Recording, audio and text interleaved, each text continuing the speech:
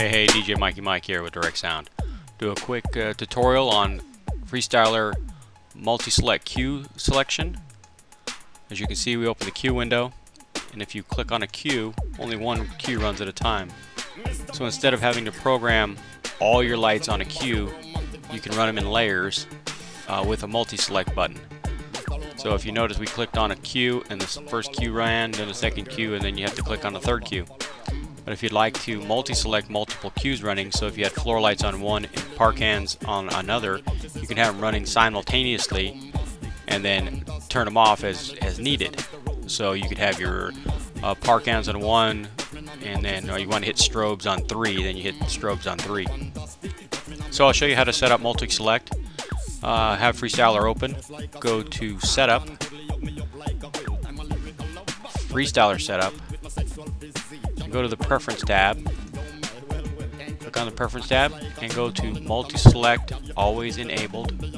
Click that and hit Save. Now when we go to Multiselect, you can see that multiple cues are on at one time, and that will run the cues simultaneously. Now I haven't run too many cues, but I think they will override the top cue will have priority. So if you're running like a red channel on one and blue channel on two on the same park hands, I think the top channel will take over priority. But basically, if you want to run separate things, like you want to run pars on one and floor lighting on two and strobes on three, it would work great for you. And then just deselect them when you want to turn them off. There is a shortcut feature in that, so if you want to go to Setup, Freestyler Setup, going to External Controller, and then Keyboard Shortcuts, and scroll down to about a quarter of the way down or so, you'll see Multiselect. All you have to do is to type in a letter, say we're going to use M for Multiselect, and hit Save. And now you can hit your keyboard shortcut, take off the Multiselect.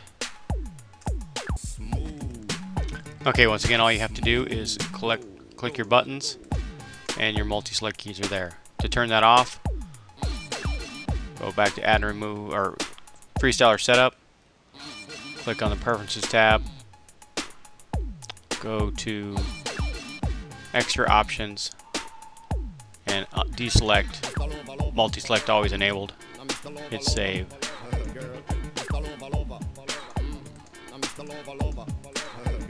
Oh, and then you have to actually X out of Freestyler and then log back in, and you log back in, and then you have it enabled. So you click the buttons and they turn on and off one cue at a time.